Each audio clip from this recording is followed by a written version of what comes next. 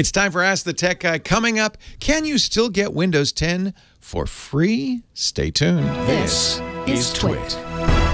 Ask the Tech Guy is brought to you by LastPass, the #1 most preferred password manager. Visit lastpass.com/twit to learn more.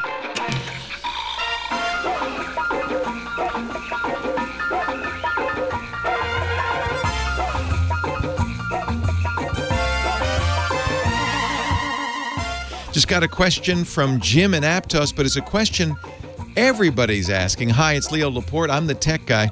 And Jim wrote, I went online to Microsoft and I couldn't get Windows 10 for free. I talked to support. They didn't know what I was talking about. What's the secret? This comes up now a lot because, as probably most of you know, Windows 7 is going to go out of support on January 14th. 2020. That means no more tech support calls. That means no more support information online. And most importantly, it means Microsoft is going to stop putting out updates. That last Patch Tuesday, January 14th, is the last time you'll get any fixes for Windows 7. And as time goes by, as a result, it'll be more and more dangerous to use Windows 7 online.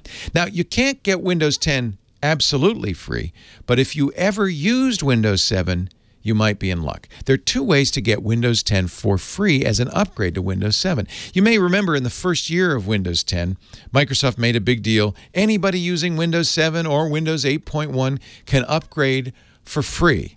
After 1 year, they said, that's it, no more. But they did a funny thing. They didn't block it. And here we are 4 years later, and it's still a free upgrade. But that's the key. It's an upgrade for a Windows 7 installation. If you're looking at a computer that's running Windows 7 today and you're concerned about January 14th and that deadline, this would be a very good time to download a copy of Windows 10. You can easily do it if you just Google Windows Media Creation Tool. It's a Microsoft site, and that's very important. Only get it from Microsoft. Probably there'll be bad guys out there who will offer a Windows Media Creation Tool for free, but it's not Windows. So make sure you're going to Microsoft.com.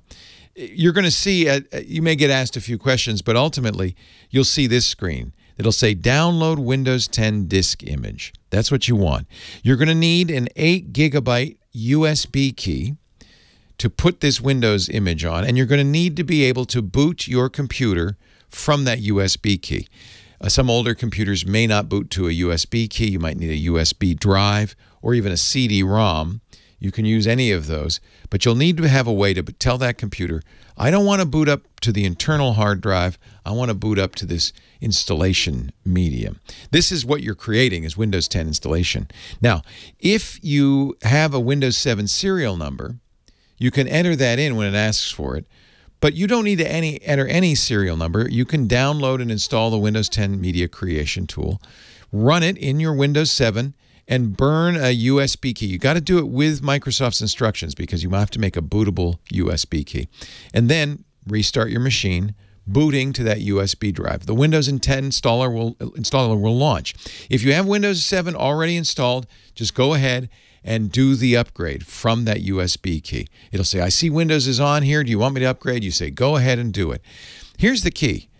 In the past, Microsoft kind of implied that once that 1-year promotional offer ended, you'd do this, Windows 10 would install, but it wouldn't activate. Except it still does.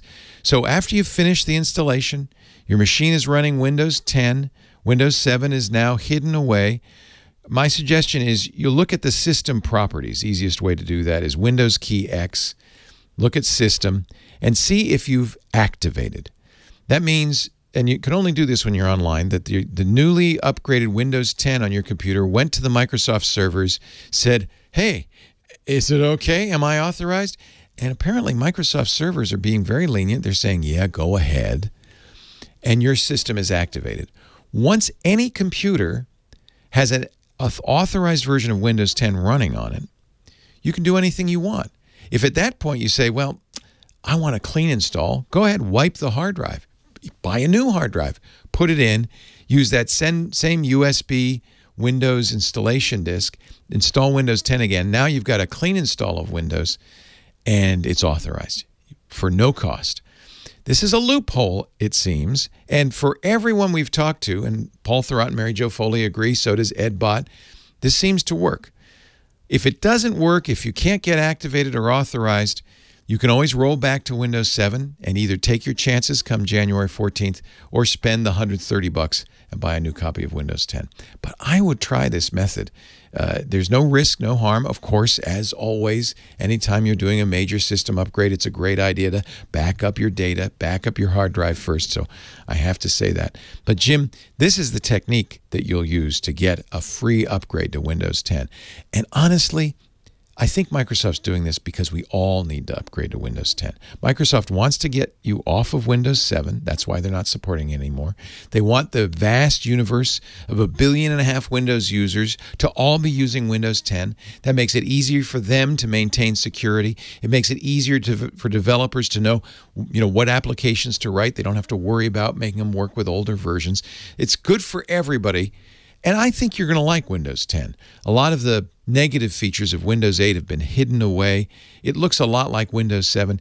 In fact, if you want to make it look almost exactly like Windows 7, just delete those tiles in the Start menu. You can right-click on them all and delete them or uninstall the ones you can uninstall. And then you'll have a kind of traditional Windows 7-style Start menu.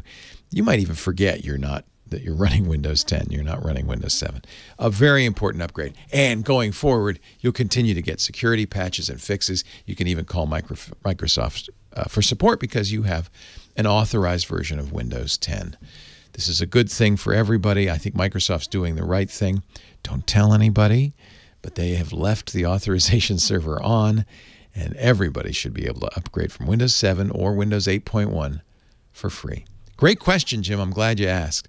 Now, let me tell you about our sponsor, the great LastPass. With LastPass, you only need one master password and let LastPass take care of the rest. We use it at TWiT. Their business lineup includes single sign-on technology, and they go beyond standard two-factor authentication by using biometrics, geolocation, and other methods. And my favorite part of LastPass, the LastPass Security Challenge, which will go through all your passwords and show you exactly which passwords are putting you at risk and how to fix them. LastPass.com/TWiT. Find out how they can help you. LastPass.com/TWiT. That's it for this episode of Ask the Tech Guy. We'll be back next week. If you have a burning question, email askthetechguy@twit.tv. Maybe I'll be answering it for you next week. I'm Leo Laporte. Thanks for watching. We'll see you next time. Stumped on a nasty tech conundrum?